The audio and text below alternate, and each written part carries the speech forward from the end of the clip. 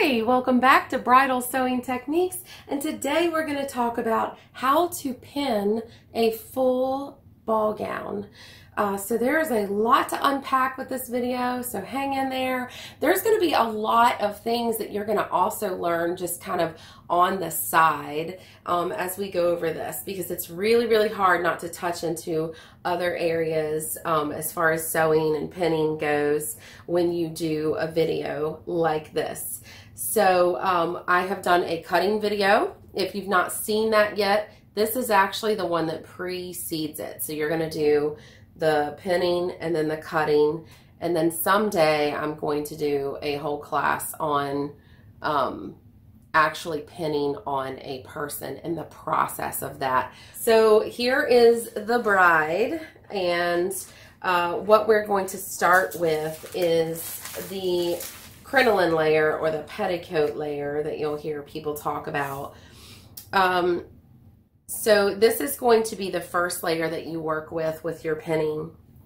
When I did the cutting video, a lot of people were kind of up in arms about the example that I used had only one pin in it. That is not ideal. Ideally, you're going to have several different fittings when you have a very full ball gown to be able to get it just right. Ideally, you're going to have several different pinnings, and you can pin and hem each layer or each section of layers independent of one another. That's going to give you the most accurate hem. I wanted the one pin in the cutting video because I wanted to isolate the idea of cutting. How do you manage this gown? In this pinning video, we're going to go into how many pins you put in a gown in a perfect world, okay, in a perfect scenario. You're never going to start, at least I'm not, going to start expecting to have an accuracy in my hem length until the bodice or the top part of the dress is completed. So when I say the bodice or the top part of the dress, what I'm referencing is sometimes it's not just the bodice. Sometimes if you have a mermaid and the gown is fitted all the way to here and then starts to flare out, or here and starts to flare out, if it's tight through here, any adjustments through here are going to change the length of your hem. So you want to make sure that this is mostly squared away. The crinoline layer is the layer that you can sometimes get by with working on this and putting a pin in this layer when you're still working a little bit on the top. If you get this generally close enough up here, you can usually take a basic equation such as, let's say the bride is 5'3", okay? And let's say she's going to wear a 2-inch heel. That gets her to 5'5". And let's say this manufacturer is in keeping with how most bridal designers do the length of the gowns. And let's say their fit model is estimated at around 5'10". That means you're going to have an extra 5 inches of length at the bottom in most cases. Please note, I'm saying most cases. Sometimes we have to shorten at the waist. Some of the designers, particularly the higher end designers, they'll even go for more of a 6'2" kind of fit model, and they're very long, particularly if you are getting a sample gown that was used in a runway show, which we do see sometimes, and they can be extremely long. So in that scenario, if this is fairly typical and the gown is kind of close to fitting, you can often go ahead and hem the crinoline according to your math for the 5 inches. This is speaking for seamsters who are under some type of pressure to go ahead and be chipping away at the hem, either because they want to see progress at each fitting or because they're limited in their number of fittings. Okay, so the goal for the crinoline, again, like I mentioned, is not perfect accuracy usually. The crinoline is not cut to the floor to be a perfect floor length like the outer layer. So you will find most of the time when you are hemming a gown, The accuracy gets more detailed, more important as you work your way to the outer layers of the gown. The outermost layer of the gown is the one that is typically made to be floor length. So the crinoline, often we will see it cut to be more like the top of the foot. You want some freedom of movement in there. This is a personal preference, I even will, if I find that there's plenty of support in the layers that are outer from the crinoline layer, I'll often hem this to be to the top of the foot on the bride barefoot. So that way, if she's getting ready and she's in slippers and whatnot, the crinoline length is comfortable for her, and she only has to pick up the outer layers of her dress to move around. Okay, so this is the stage that you would be pinning the crinoline layer. I would pin it again to the top of the foot when this is close enough through here. You can usually come through and you can either shorten it, or if you've made a mistake and it's a little bit too short, it's often not a big deal to go ahead and replace some of the tulle or add another layer or something like that. So this is also the lowest risk layer, the crinoline. Notice I'm not saying it's not important. It's one of your most important layers. It's a foundational layer. I'm just talking right now as far as the detail of the accuracy. Most of the time, let me put it this way, your crinoline could have a little wiggle room of an inch or two in length, and it's not usually going to affect the outside look of the gown. Whereas on some gowns, you're looking at needing maybe 1/8 of an inch to 1/4 of an inch accuracy, kind of perfection in the length of your outermost layers. So that's what I'm speaking about there.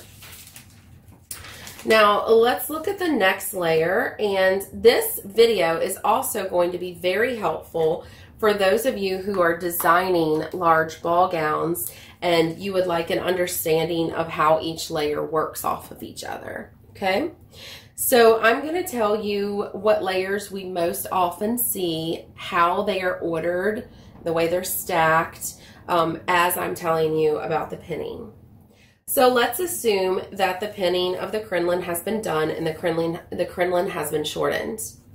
This next layer that we will often see in a full ball gown is going to have more, it's usually going to have kind of a A-line ball gown-ish kind of shape, okay? It might be cut on the circle, but a lot of times for a full ball gown, you might even see kind of these princess seams here continued into seams in the skirt. Now in this layer, because it needs to hold its own for a weighty skirt, you will often see the horsehair braid hem. The more support that this layer needs to give to the dress, often you will see wider horsehair braid hem. So sometimes you'll only see 1/2 an inch or 1/4 of an inch. Most common that I see, I think, is like 2.5 inch wide. If it's a very full ball gown needing lots of support, you may even see 4 or 6 inch wide horsehair braid trim. In this particular instance, I would have the bride hold up her top layers. I would not mark this layer until the fitting has been completed up above. So no more shortening of the waist, no more tightening of the bodice. I would go ahead and pin this one basically to the floor. I would make sure that I pull the dress to fall while I'm pinning it at the exact angle that we feel like it will fall due to the push of the crinoline. And we're going to go ahead and put a pin at the floor, a pin at any of these seams, a pin at the side seams. And then, of course, you get into a whole other subject if she's wanting to reduce the footprint of her gown by bringing her train in any on the sides, or even hemming the back of the train. That is a whole different subject. But if you master the pinning in the front, you will very much be able to figure out how to have a conversation with the bride and put your pins in, and mirror pin and mirror cut. I go into the mirror cutting in the cutting video. So that should be fairly straightforward for you at that point. If you have not started working on ball gowns yet, you're going to develop that skill quite quickly. I often have her kind of draw an imaginary line with a yardstick or a laser pointer, and then I put the pins in there. But again, it's a conversation. It's a skill that you'll learn just along with your people skills as a seamster. So I'm going to mark the floor. Now, going back to the cutting video, when you cut this, you're going to always want to have your hem allowance in this layer. I like to, for the horsehair braid fully lined layer, I like to leave like 1.25 inches hem allowance in there. That way, if they ever want it lengthened, that extra length is inside the lining of those two layers. So this layer that we're talking about, it could be a single layer with horsehair braid and it's just rolled into the braid, or we can be talking about a fully lined bagged hem. This is what you're going to most often see as your second most layer after the crinoline for a full ball gown. Okay, so the next layer that we most commonly see, it's not in every gown, but it's super common. You will see a diffuser layer. This often is just kind of like a slightly stiffer net or tulle. It's not quite as fine as a tulle that you would find on the outer length of the gown. This is also very often an organza layer. I'm going to put the subject of an organza layer aside for now, and I'm going to talk about this diffusing layer as being a stiffer or just a tulle that has a little bit of a stiffer hand to it than what you would see like a fine illusion tulle on the outside of the dress. For this layer, I just put in just your basic pins, just one in the middle and one on each side. The reason why you want one on each side, ideally, is if the bride's stance is just a little bit off. You know, she might just kind of have one hip she cocks a little bit more, or one leg that's shorter or longer than the other. That is super common, okay? So putting in these extra pins, we'll check for that. If it's not a layer that requires a lot of accuracy though, often I'll put a single pin in the middle and I will just with my hands push back on these two layers where the seam is, and if it's an equivalent amount that's going to be hemmed, I can tell, okay, she stands pretty straight on, and if it's the same amount as the pin, I don't put the other pins in it. This diffusing layer is not to be seen ever. It's to do a job, and that is to just kind of visually soften the look of this layer that's underneath it. Okay, so never to be seen. It is a performance layer. So I do pin it to the floor, but then I'm usually going to go ahead and cut this about 1 inch above the pin. Okay, so this one is going to be pinned, and I'm going to cut it the 1.25 usually. Everybody else is going to have a different hem allowance for the type of hem. And as you gain experience, you're going to get an idea of how much of a hem allowance you need for each style hem. So this one I'm going to pin and then cut longer. This one I'm going to pin to the floor, and then I typically cut a little shorter because it's not to be seen. Okay.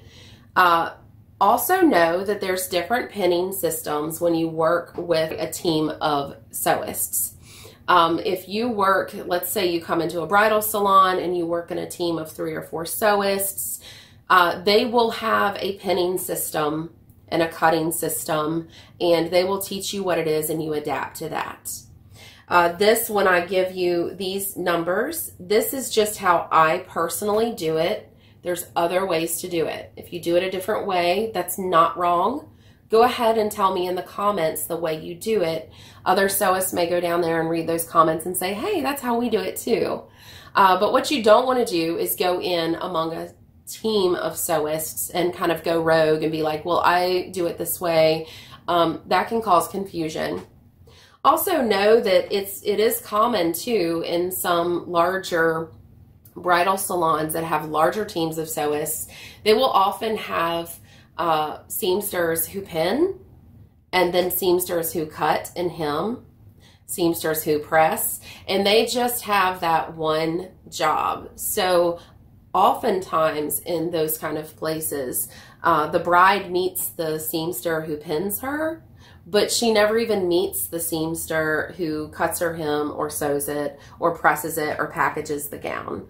So keep that in mind too. So wherever you work is going to have a code for the pinning, if someone else is pinning then cutting. In this situation, I'm speaking to the most common situation, and that is when the seamster pins for herself and she's working for herself. So that covers the diffusion layer.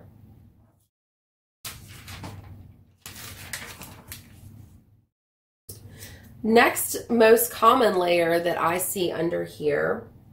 Oh, and let me go back and add, often on top of this layer, you will find the first solid lining layer that has the horsehair braid. It's most often a satin or a pongee fabric is what it's called.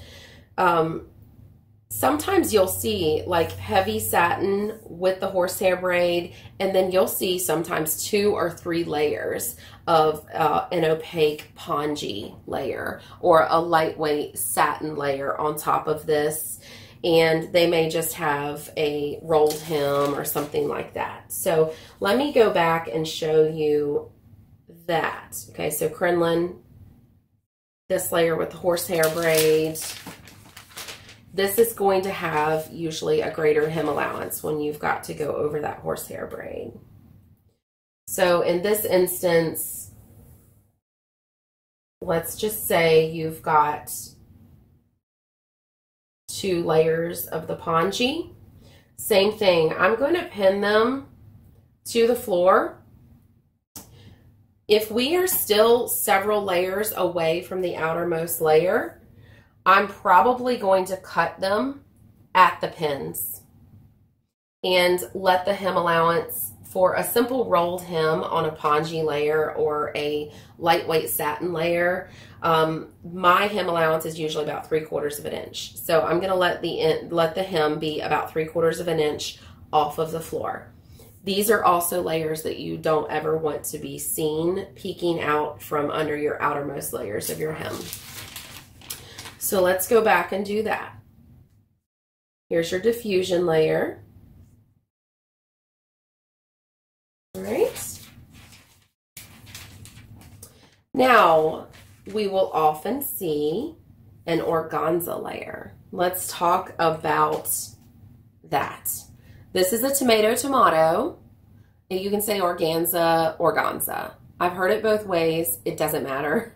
I usually say organza, so if you say it differently, go ahead and spell out the pronunciation in the comments and let us know how you say it, okay? But let's talk about this. We put in a pin for this. We made sure the fitting was complete. And we put in 1 pinning session, regardless of how many pins it took for you to get accuracy in the cutting room. We did all of this in 1 pinning session. Okay, so this is a second pinning for this. Again, this is perfect world scenario when you get to see the bride as much as necessary. So this is the organza layer.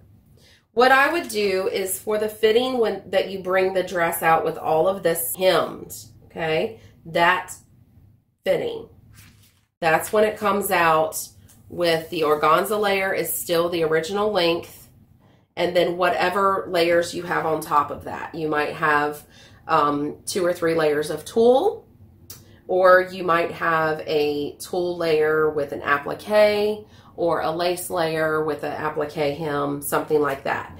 But I would make sure all of those layers are still the original length. So I would have the bride hold up those layers. Okay, so just to recap, this is the third time we're pinning. We pinned once for the crinoline. We pinned the next time all those solid layers. And this is the fitting after that hemming has been done. She's standing in the organza layer, okay? In a perfect world, if this layer needs to be floor length and there's not any other layers on top, or there's just one or two sheer layers on top, very sheer tulle, and this is pretty much needing to be floor length, what I would have her do is I would have her stand on a block that is equivalent to the hem allowance that I need, okay? So you could have her stand on a 1-inch block if you feel like you want 1 inch for your organza hem allowance. That's very fair. Let's say your roll, if the hem is going to be, say, this wide, the roll is going to be this wide. Let's say you want 3/4 of an inch hem allowance. If she stands on a 1-inch block, that just gives you a little bit of room for error due to like the loftiness of the hem or the shifting or whatever. Okay, so you will have her stand on that block, and that's when I would cut that layer to the floor. Okay. That means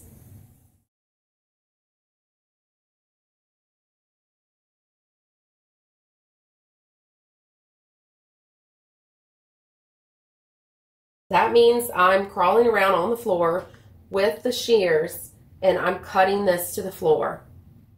This is not something that I can give you a video and show you what to do.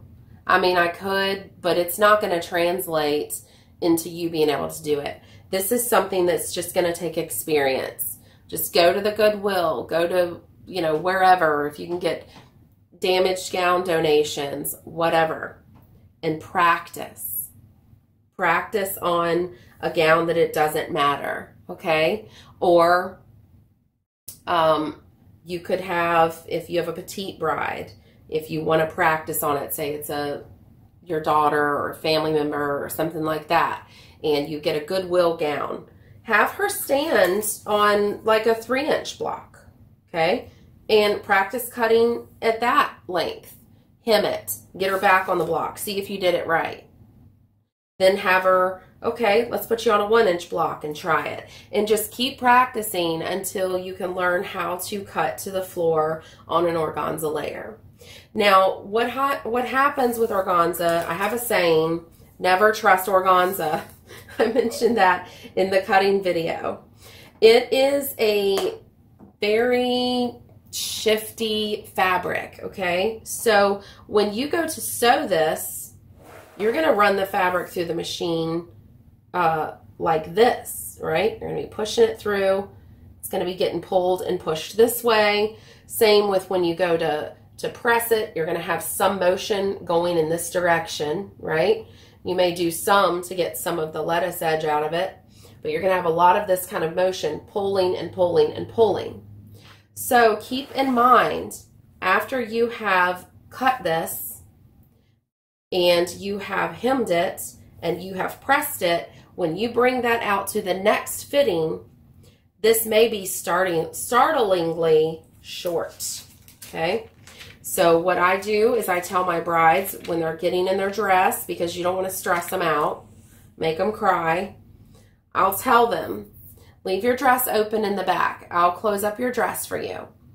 That means they don't get a lot of time alone with their dress, looking in the mirror and studying the hem without you having a chance to adjust the hem.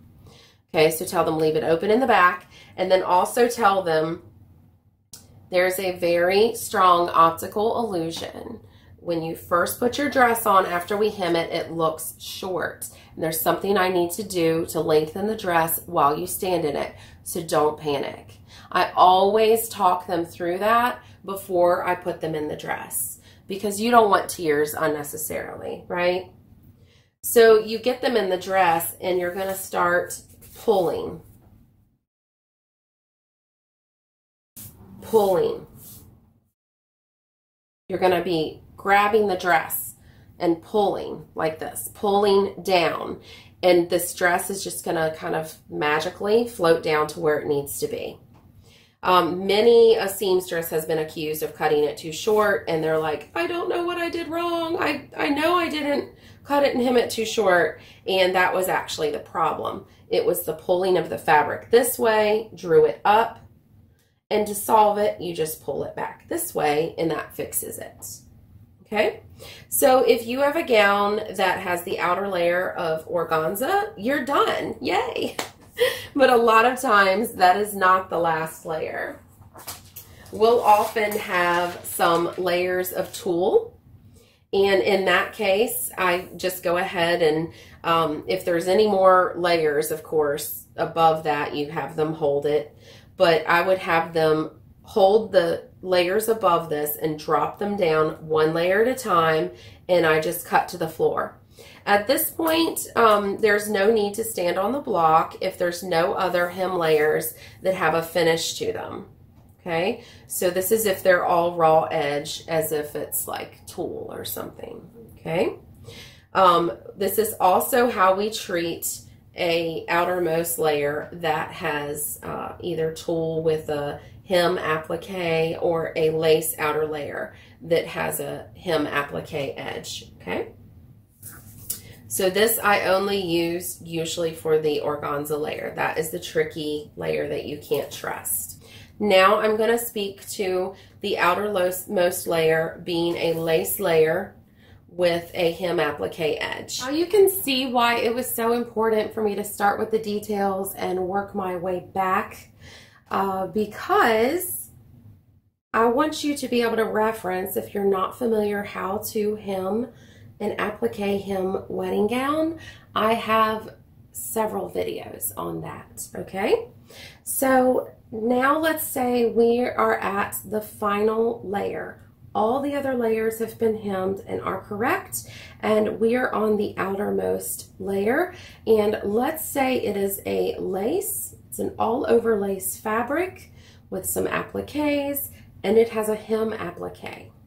What I would do for this fitting is I would mark the floor with a pen, floor length. I guess it would be like down here, right? I would mark it. This is the floor in several places, okay? The front quarters, the sides, mark all of that. And you're gonna wanna have a discussion with the bride about how much length she wants on the side. She may want it floor length on the side. She may want it somewhere in between. That's where most of my brides fall. So again, I go into depth about this on my how to hem a dress with the applique edge. But for instance, if we have to hem the center front, let's say 6 inches, oftentimes they'll have it hemmed only 3 inches at the side seam and quickly tapered into. Okay, so most brides don't like it just like severely exactly to the floor at the side seams. They like a little bit of a flare. Okay, so you're gonna mark the floor, or whatever your system is, you can mark where she wants the finished length to be. Oftentimes when I get to the outermost layer, if there's an applique involved, I will write in my notes, hem as pinned. That way I know I didn't mark it to the floor, I marked it where she wants the finished length. It helps to pin with that in mind on your outermost layer, just because you can kind of visualize where she wants it. And it's, you know, it's gradual. It's not like a formula. So, I mean, I guess you could make it a formula. You could say, put the pin there and say, okay, pin it 5 inches in the front and, you know, 2.5 inches on the sides. But for the most part, I pin it where she wants it to fall when it's finished. So when you go to hem this dress, you're going to temporarily remove the hem lace.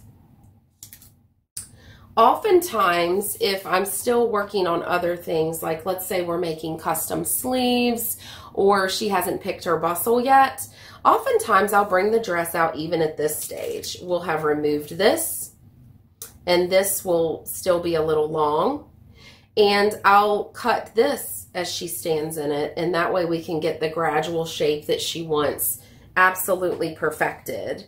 In that instance, when I cut it, I'm just going to cut it 1/4 of an inch to 1/2 inch shorter than the finished length that she wants, particularly if there is a scallop edge. This is super important for you to keep in mind as you are pinning.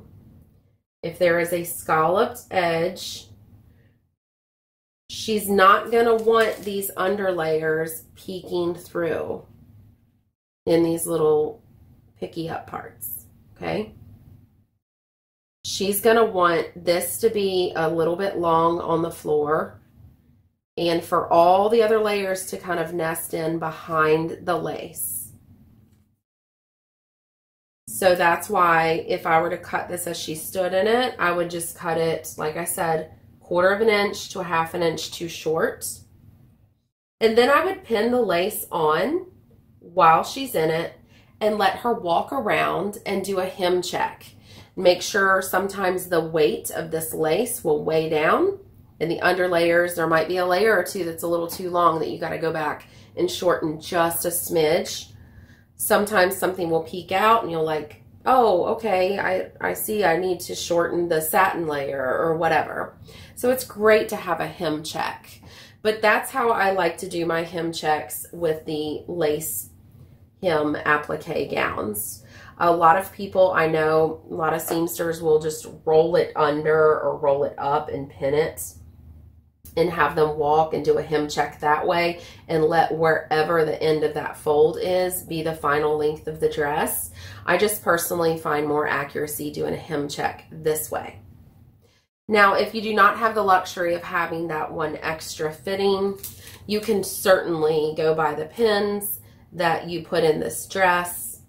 And as you remove your applique, you transfer the pin to that main lace fabric layer exactly where it was pinned. And when you take this away, you go ahead and hem your dress as needed, cut it as needed, again making it a little bit shorter than what you want your final length to be. So if your pins are here